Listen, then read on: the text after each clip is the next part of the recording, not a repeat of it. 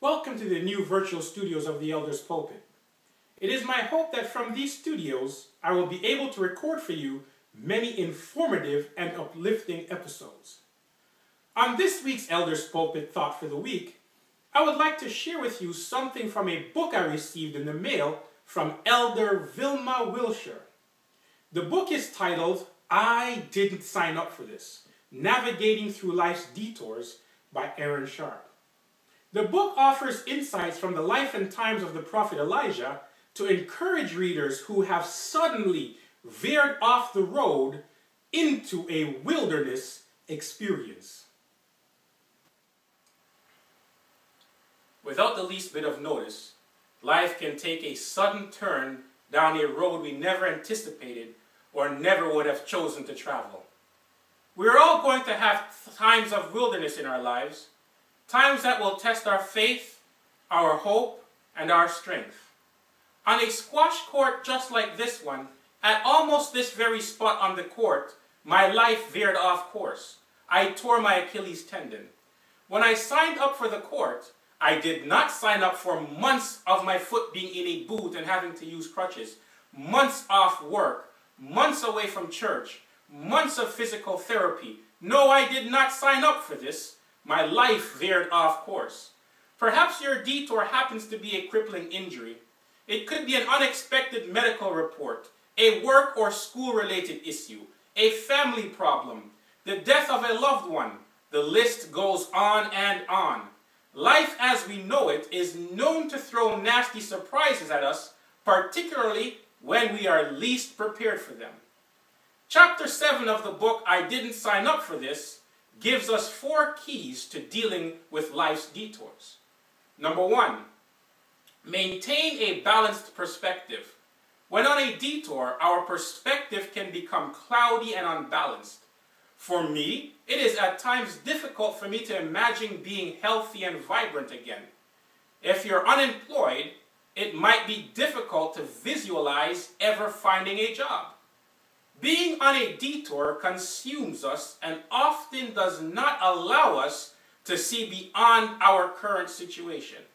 However, we must struggle to maintain a balanced perspective. Number 2, retrace your steps.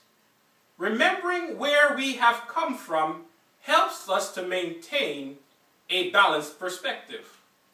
The saying goes, the bend in the road is not the end of the road unless we fail to make the turn. On a detour, instead of asking, why did God allow this to happen to me? Let's make the turn and ask, what is God trying to teach me through this detour? Retracing our steps can help us remember that with God, even the most negative of circumstances can have positive outcomes. Number 3, seek out good advisors. Another key to maintaining a balanced perspective is to have good relationships with people who can help us navigate through our detours. Our perspective may lead us to believe God does not care and there is no hope, but quality relationships can help us see our perspective is leading us to a wrong conclusion. On a detour, we must resist the urge to isolate ourselves and go it alone and surround ourselves with a few good advisors.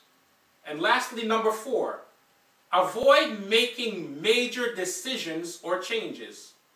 Often we prolong our detours and miss what God is trying to teach us because we are so busy trying to make changes and adjustments and trying to get back on our intended course. We must remember that while on a detour, we may have a faulty perspective, and to base our decisions and to make major changes on this faulty perspective may do more harm than good. Eventually, we may have to make some changes, but while struggling through a detour, it may not be the best time to do so. These 4 keys have helped me as I struggle through my detour. It is my prayer that these keys will aid, inspire, and encourage someone else out there who is on one of life's detours. You can find a free sample chapter of the book I Did Not Sign Up For This by following the link I will place in the description to this video. Please feel free to share this video. Thank you for watching The Elder's Pulpit. Have a blessed week.